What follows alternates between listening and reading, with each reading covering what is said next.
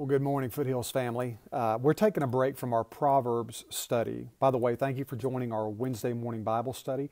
We're just starting kind of a new study on the Bible and different ways to do certain things within the Scriptures. And what I want to do right now, I want to go into basically why the Bible is relevant. We started this last week. We started going over this. We started looking at different concepts, why we should read the Bible, why we should study the Scriptures. And this week I want to take it a step further than we did last week and really begin to examine why it's important to read the Bible, and furthermore, how we can do this in a culture that really has no respect or no regard for ultimate truth. As we mentioned in the sermon this past week, I touched on it briefly, but we're facing a theological problem in our culture. It's not political, as many people would say, but it is theological, and it goes down to worldview, the way people view the world, and even Christians at times.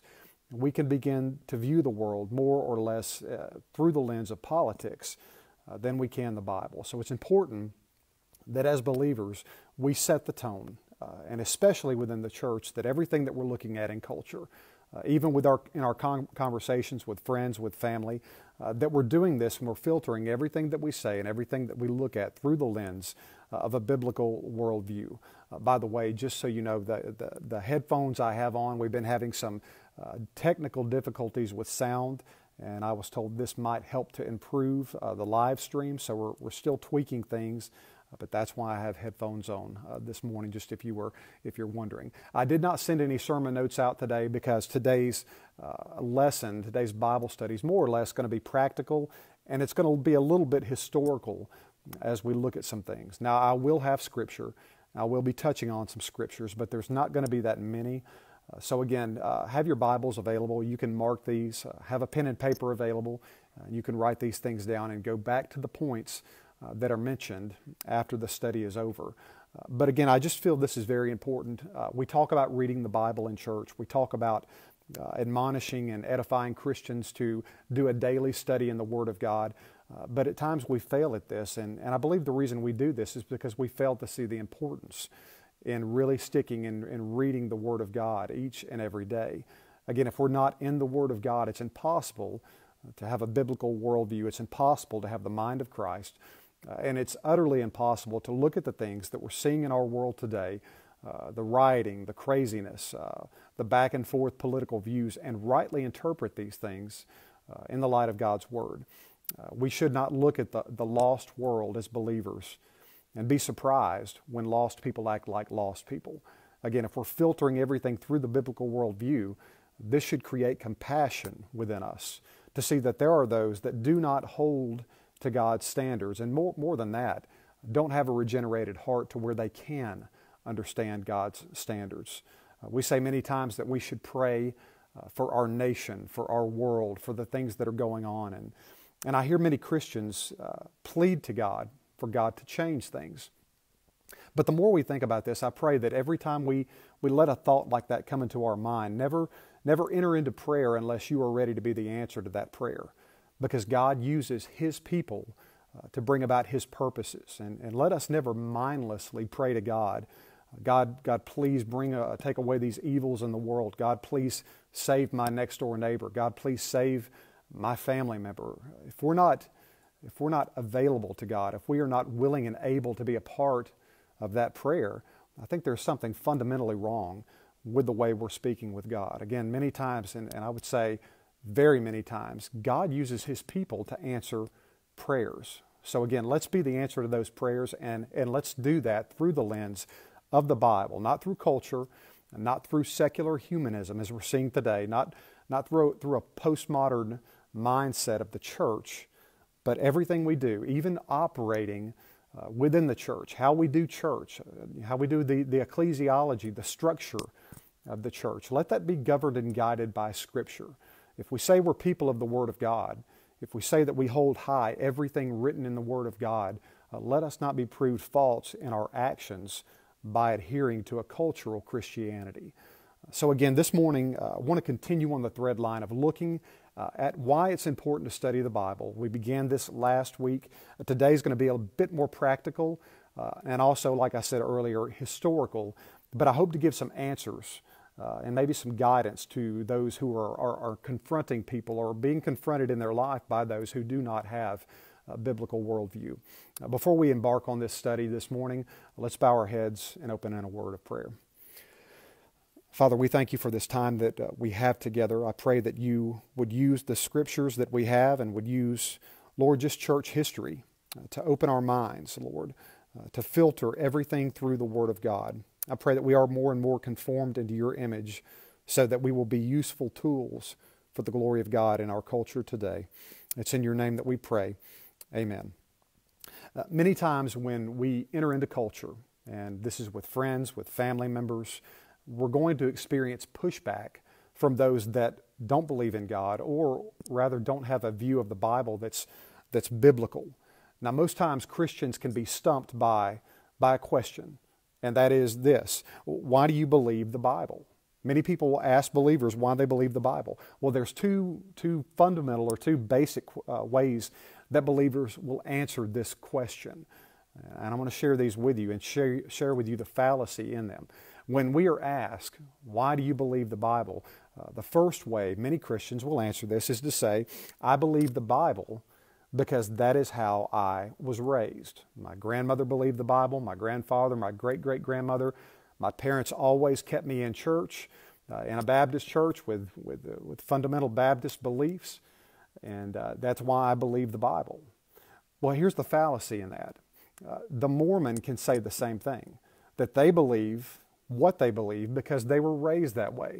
The Jehovah's Witness can say the same thing, that they were raised this way because of their parents.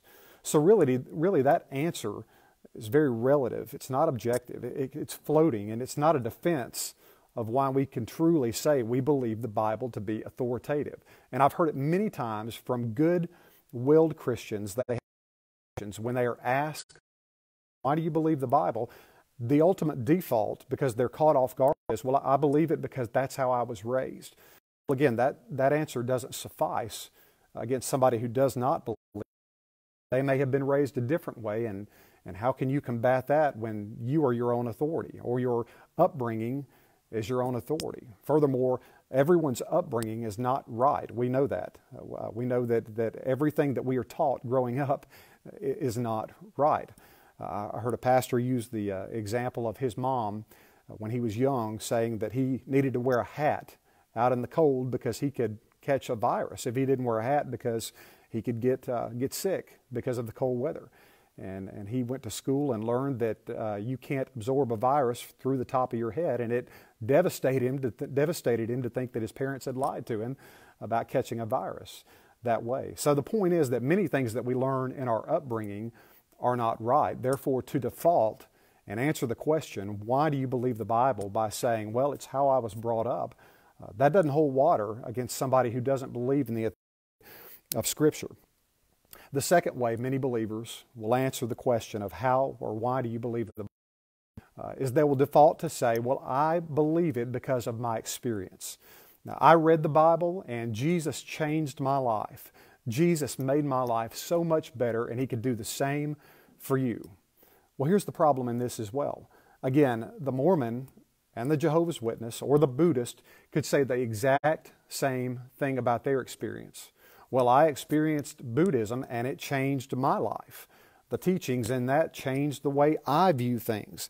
So really, that answer doesn't suffice either. Think about this. John Smith claims that he had an experience that changed his life. He claims that an angel from the Lord came and gave him new revelation, and therefore, because of this experience that changed his life, he went on to write the Book of Mormon. So to say that you've had an experience that changed your life, that may be well and good, and yes, for believers, that is true that Christ does change our life. But when we are talking to a secular, unbelieving world that asks that question, to default and say, well, I believe Christianity because it changed my life, that doesn't hold any water either, because again, your answer to somebody who doesn't believe is subjective. It's ever changing. It holds no weight. So why do we believe the Bible?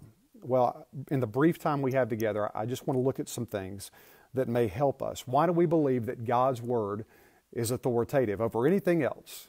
And we're going to look at these things very quickly. To sum it up, I've got a passage of Scripture. If you have your Bible, you can open this morning to 1 Peter chapter 1, verses 16 through 21.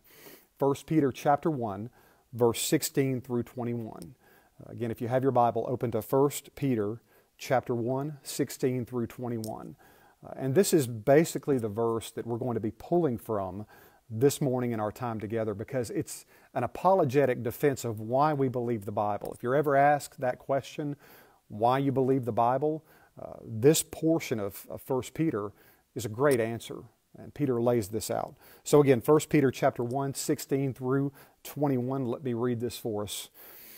Peter writes, "For we did not follow cleverly devised stories when we told you about the coming of our Lord Jesus in power, but we were eyewitnesses of His majesty. He received honor and glory from God the Father when the voice came to Him from the majestic glory, saying, 'This is my Son, whom I love, whom I am well pleased.' We ourselves heard this voice that came from heaven when we were with Him on the sacred mountain. We also have the prophetic message as something completely reliable, and you will do well to pay attention to it as to a light shining in a dark place, until the day dawns and the morning star rises in your heart. Above all, you must understand that no prophecy of Scripture came about by the prophet's own interpretation of things. For prophecy never had its origin in the human will, but prophets, though human, spoke from God as though they were carried along by the Holy Spirit." So first of all, and this is a lot in that verse right there, a lot in that passage that we could unpack for a long time. But first of all, we see this, that the Bible is a collection of historical documents. The Bible is a collection of historical documents. So again, if you have a pen or paper, you're taking notes, someone approaches you and asks why you believe the Bible, these are some things that you can come back with, that you can actually prove to them verifiably, rather than saying, this is my opinion, I was raised this way, or this is my experience. Again, we covered these opening up. They don't hold water to the unbeliever, but here are some things that are objectively true that we can lay out. So number one, the Bible is a collection of historical documents. 66 books of the Bible were written, 40 different authors, actually over 40 different authors, written over a span of 1,500 years. So that gives you the depth and breadth of the Bible, written in 3 languages, Greek, Aramaic, and Hebrew.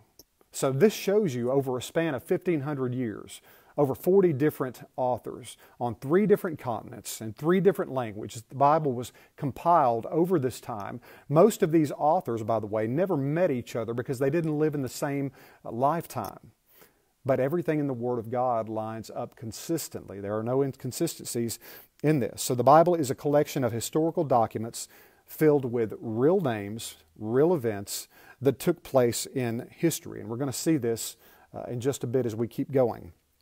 Also in the Bible, there are various writing styles that these over 40 different authors wrote in various writing styles.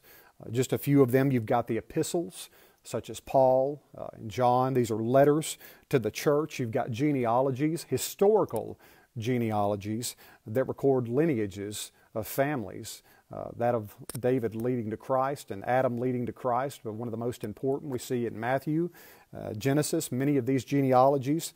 Also the law, Leviticus and Numbers, we see this. Wisdom literature, Psalm, Proverbs, Ecclesiastes, Song of Songs. This is the wisdom literature. And also prophecy. We see prophecy in the Bible in the Old Testament and in Revelation as well. This is the foretelling of events to come. Also, I will note this, that there have been, throughout history thus far, 2,300 archaeological, let me back up right there, 23,000 archaeological digs related to the historical accuracy of the Bible. And you can research this on your own, but not one of these 23,000 digs has ever been able to refute the Bible in any way. It only supports what has been said in the Word of God. Now, I want to show you one of these historical accounts when we're talking about the Bible being a historical documentation of 66 books, over 40 different authors, 3 different continents, 3 different languages, and all of this comes together. Let me read you this portion from the beginning of the book of Luke, the Gospel of Luke. Now, just to set the stage, Luke is writing to a man named Theophilus. We don't know much about Theophilus. Some have said he may have been a Roman leader at the time. He may have been in the government system some way. But Luke is writing the Gospel of Luke to Theophilus. The whole Gospel of Luke is written to one man, Theophilus. And I want you to see at the outset of the Gospel of Luke, Luke states why he's writing the Gospel of Luke. This is Luke chapter 1, verses 1 through 4. Luke chapter 1, verse 1 through 4. Inasmuch as many have undertaken to compile an account of things accomplished among us, just as they were handed down to us by those from the beginning who were eyewitnesses and servants of the word, it seems fitting for me as well, having investigated everything carefully from the beginning, to write it out for you in consecutive order. That's important. Again, he's writing to Theophilus saying it's important that I write these events out in consecutive order, most excellent Theophilus. Why is he doing this? Well, verse 4, so that you may know the exact truth about the things that have been taught. So again, Luke is giving an apologetic defense of the resurrection of Jesus Christ and the lordship of Christ by laying things out, by laying the events that happened out in consecutive order. Luke was a doctor, and Luke was a historian as well. So he didn't deal in half-truths or speculation. Luke was very analytical in what he did and what he recorded, and he wanted to be precise in the truth. So again, we see in the Gospel of Luke, this is a historical documentation written to a real person in history, Theophilus. And again, we don't have the information on really who he was. But Luke is writing this account, and you can see in verse 2 again, this was passed down as well, Luke says, by eyewitnesses. So Luke is compiling an account of eyewitnesses and people that were in history, through history, that actually can back up what is being said here. 2 Timothy chapter 4, verse 14 is a great example of this. And it merely says this. Paul writes, Alexander the coppersmith did me great harm. The Lord will repay him according to his deeds. It's very interesting that Alexander the coppersmith is mentioned here and not much else. Why is that? Well, because he was a real person at a real point in history that Paul is basically making reference to. It's almost as if he's to say, hey, you guys know in Ephesus church, you know Alexander the coppersmith down the street, which everyone in Ephesus would probably know. Well, this guy is an opponent of the gospel and did us great harm. So you can see, even in the epistles, they're being written in a manner that is just common, to point to real people throughout history. Number 2, the Bible was recorded by eyewitnesses. And we just read that in the Gospel of Luke. The Bible was recorded by eyewitnesses. So why do I believe the Bible? Well, number 1, it's full of historical events and facts, and it's a historical document. Rather, it's 66 historical documents written by over 40 different authors in 3 different languages and on 3 different continents. So that's number 1. I believe the Bible because of these verifiable facts. Number 2, I believe the Bible because it was written and recorded by eyewitnesses. 1 Peter chapter 1, verse 16. 1 Peter chapter 1, verse 16 says this, For we did not follow cleverly devised stories when we told you about the coming of our Lord Jesus Christ in power, but we were eyewitnesses of His majesty. And it's hard to verify a story if you don't have eyewitnesses. The prison system works this way. The justice system in our world today. If we're going to go to court, it's pretty good fact that you're not going to win your case if you are defending yourself and you have no eyewitnesses to verify your innocence. I think of my own kids. You know, many times they'll be arguing.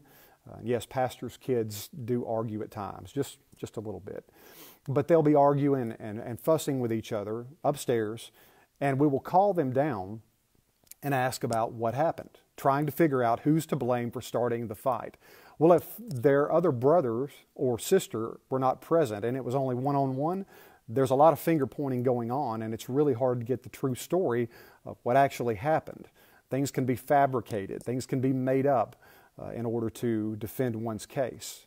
But when you have eyewitnesses, when you have others that are collaborating and corroborating in telling you what actually happened, that's a different story altogether.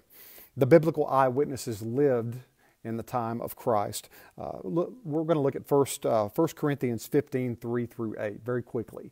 1 Corinthians chapter 15, 3 through 8. 1 Corinthians 15, 3 through 8. The Apostle Paul writes this, and you can tell in what Paul writes, he's giving a little bit of a defense of the faith here.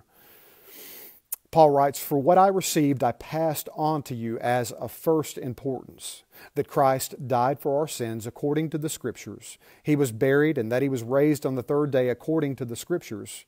And He appeared to Cephas," that's Peter. Now here he is giving his list of eyewitnesses. It's almost as if Paul is saying, if you don't believe me, here's some eyewitnesses that you can go to. And by the way, at the time of Paul writing this, these eyewitnesses were around. You could go to these people.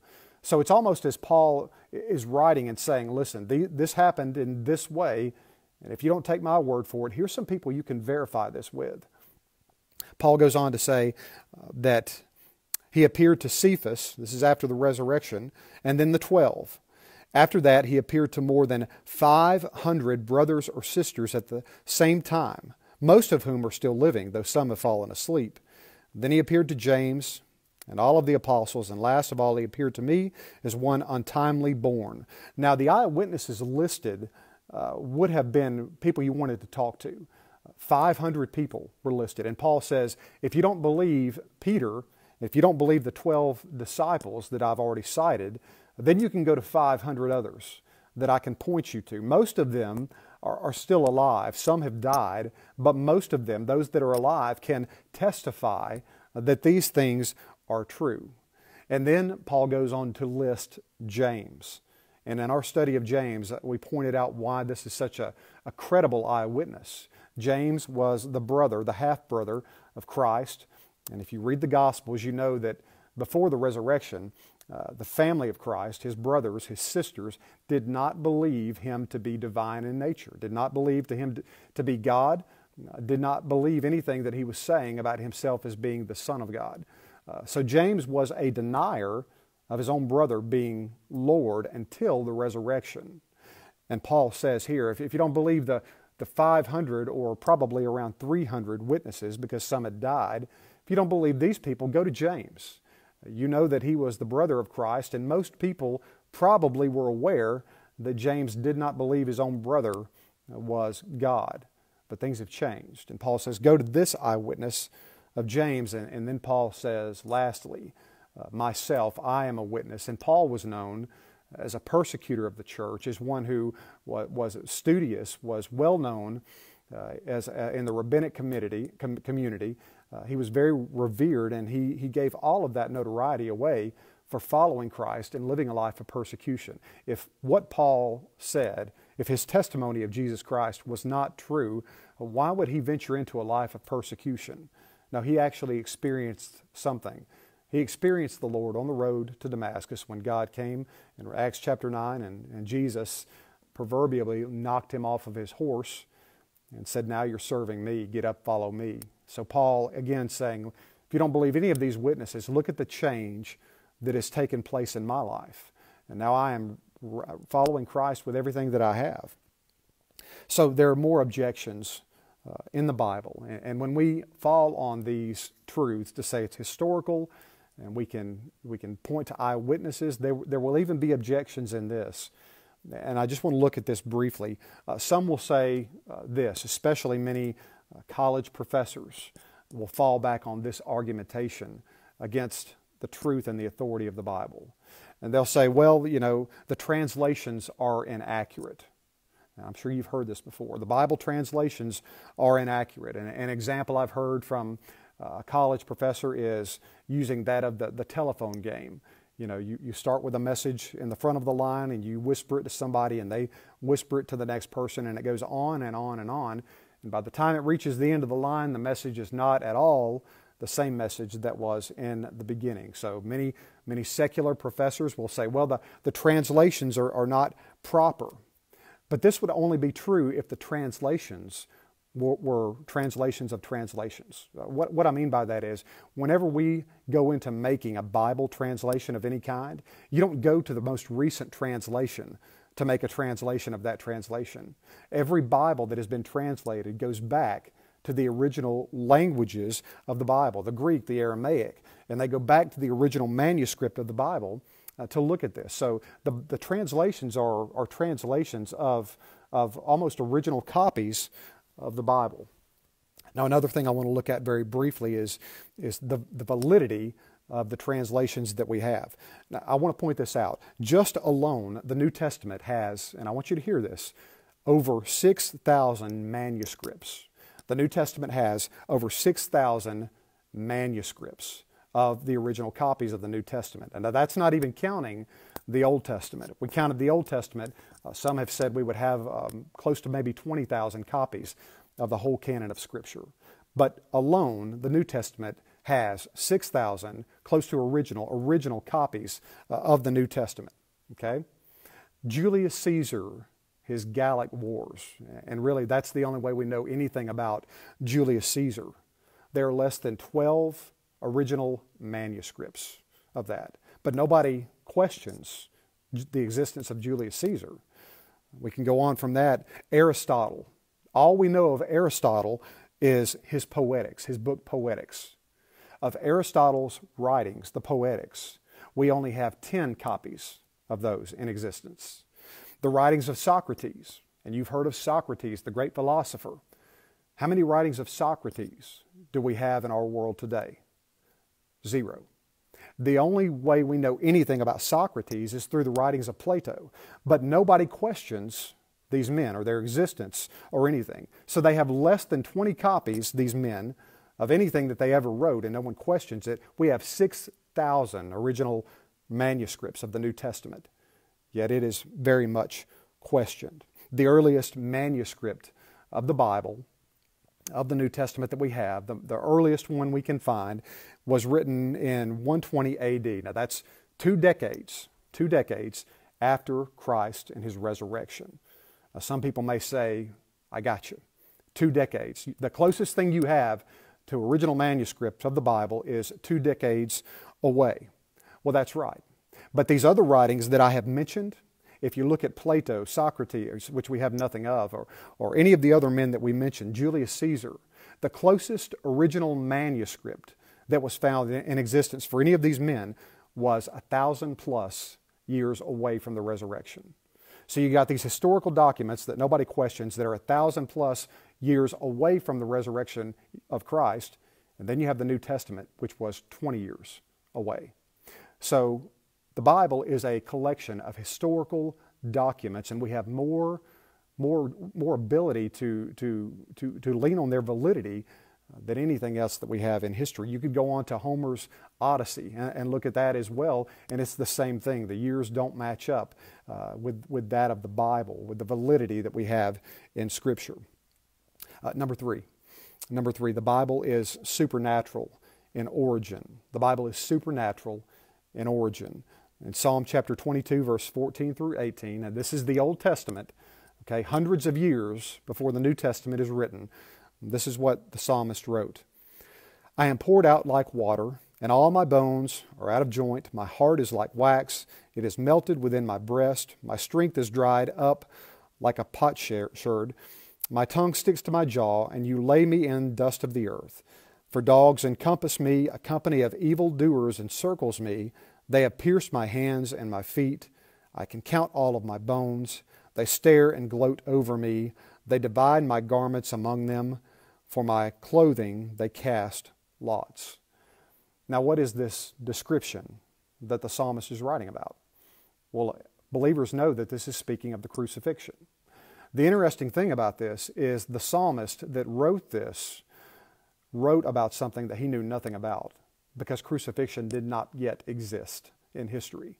So he is prophesying, he is writing about an event, the crucifixion of Christ, that will take place hundreds of years later And by the way, crucifixion, this art of executing someone, was not in existence yet. So again, the Bible is supernatural in nature, and everything that is written. The prophecies can line up, and the historical accuracy of the dates of when the Psalms were written in the Old Testament can be verified from that of the New Testament. And we can see that things are predicted, prophesied, that were not even in existence or even talked about as of yet. So the Bible, again, is supernatural in nature. For time's sake, that's just one of these kind of events that we can point to, these writings, but there are very many. The whole Old Testament points to the fulfillment of the New Testament. Now, here's another argument that I want to touch on. It's one that I've heard quite a bit, and again, especially in many colleges and schools. They will argue that the scientific method is needed to believe any kind of truth, and they'll say, I need the scientific method to believe in God. I need science to prove this. Have you heard this maybe from friends, from family? That science is the ultimate truth, and if we don't have scientific evidence of the resurrection of Christ, then we cannot believe this. This is what many people will say. Well, there's a problem with this line of argumentation.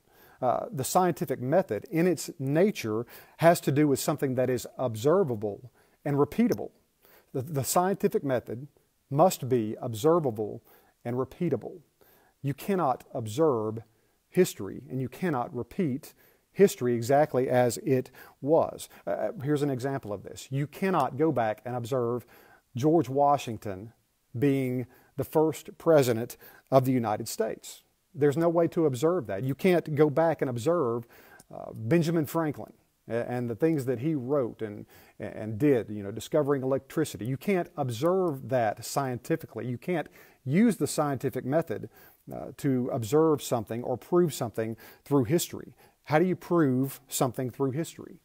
Well, you prove it by eyewitnesses. Again, you prove history by documentation and eyewitnesses, not science. So when you hear the argumentation that we need science to prove the existence of God and also the resurrection of Christ, that's not even something that would be asked today in any other area of study. The scientific method is for science, but if we want to prove historical accuracy, then we go back to eyewitnesses. We ask for this in every credible venture we have. Historians ask for this as well, that they have eyewitnesses. They write based on their own account of seeing or that of eyewitnesses. This is just plain common knowledge. So the Bible has an abundance of eyewitnesses. Again, 66 books, over 40 different authors, written on 3 different continents, a span of 1,500 years. So these authors really, most of them did not know each other, and then written in 3 different languages. Yet everything is consistent. Everything lines up. Again, this is for validity, for you proving the Bible when you are asked why you believe the Bible. So we have a collection in this 66 books of historical documents. When you enter into your apologetic of the Bible, the resurrection of Christ, never go towards science, because that's what the unbelieving world will want to take you toward. You need to go at this through a scientific methodology, but that's not how you prove history, ever. That's not ever how history has been proved. So again, we go through eyewitnesses and historical documentation. We also have historical documentation outside the Bible, extra-biblical. This is from Josephus. Josephus lived a few decades after Christ, a few short decades after Christ. So he was in the same time span, more or less. There were people alive that had seen the risen Christ in the lifetime of historian Josephus. And I want to share with you what Josephus wrote about Christ. Josephus, the historian, writes, "At this time there was a wise man called Jesus, and his conduct was good, and he was known to be virtuous. Many people among the Jews and other nations became his disciples. Pilate condemned him to be crucified and to die. But those who had become his disciples did not abandon his discipleship. They reported that he had appeared to them 3 days after the crucifixion and that he was alive. Accordingly, he was perhaps the Messiah, concerning whom the prophets have reported wonders.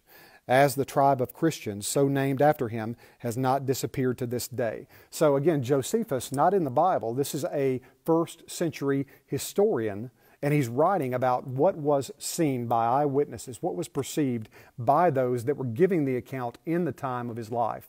And he was basically marveling, saying, these Christians were persecuted because of this Christ. These many believers, as Paul said, hundreds of them, can account to this. And Josephus is saying at the end of his quote, the amazing thing is that they are not departing from what they learned and their love and discipleship of Christ.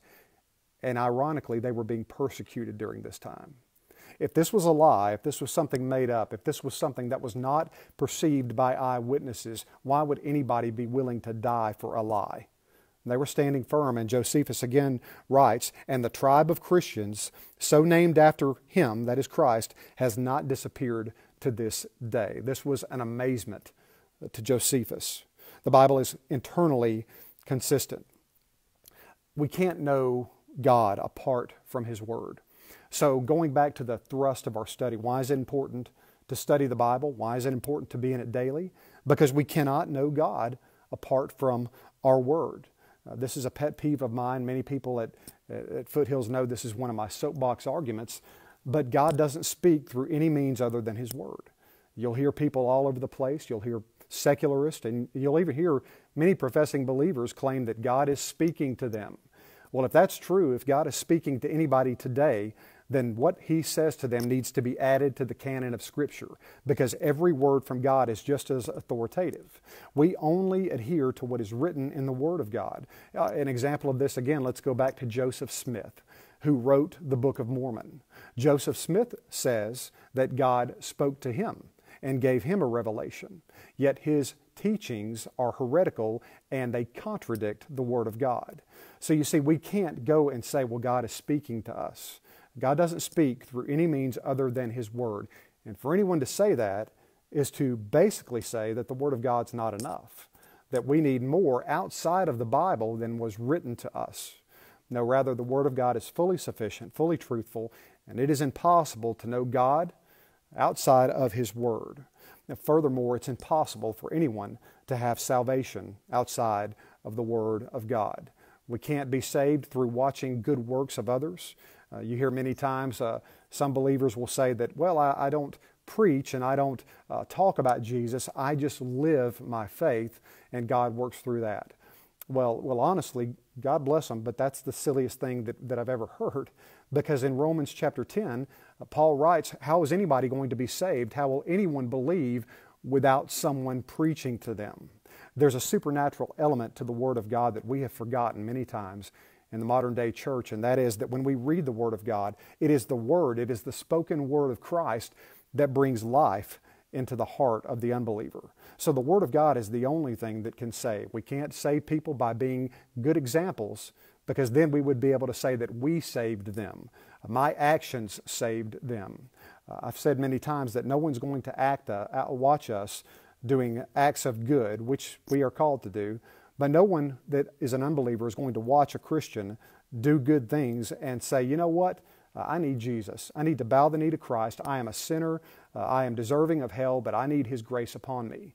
No, you can't see the gospel. You can't hear the gospel unless we expound the Word of God to them. So it's important to remember that as believers, we are called to be a royal priesthood. Again, why is it important to read the Bible?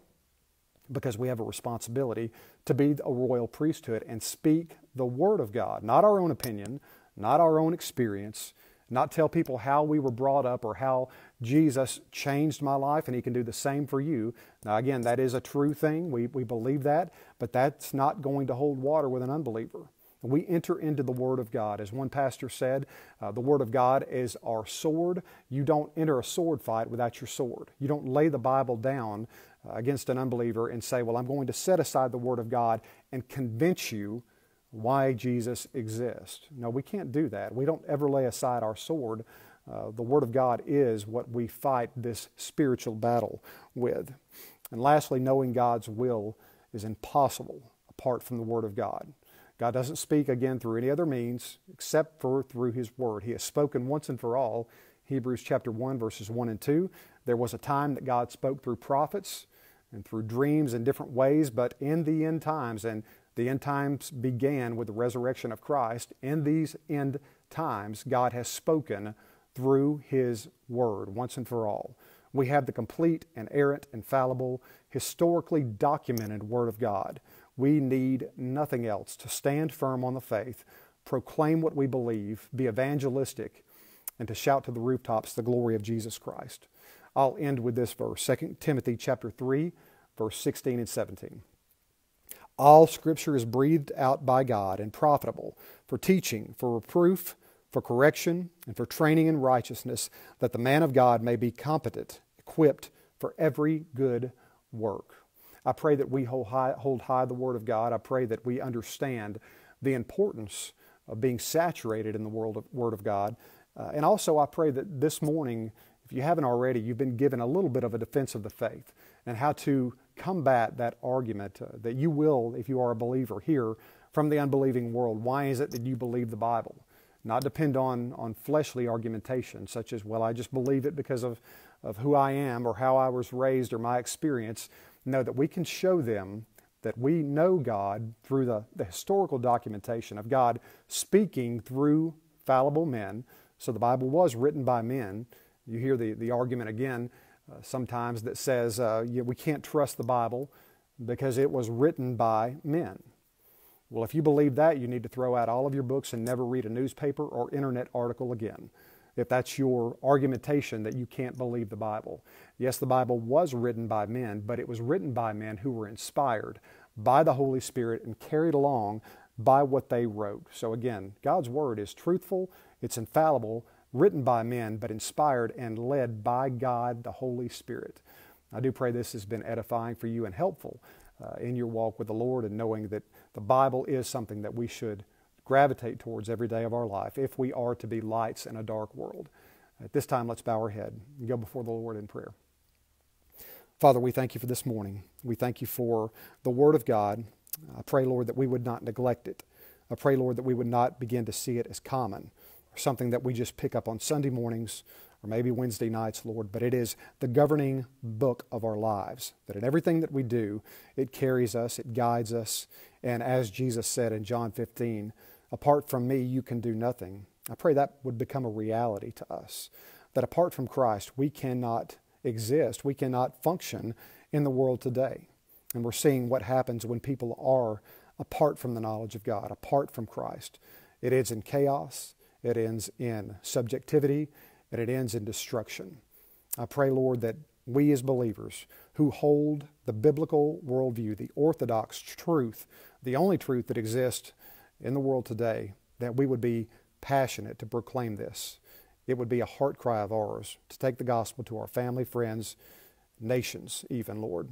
And our defense would always be rooted in truth, history, and the inerrant, infallible Word of God. We thank you so much for everything you give us. It's in Christ's name. Amen. God bless you.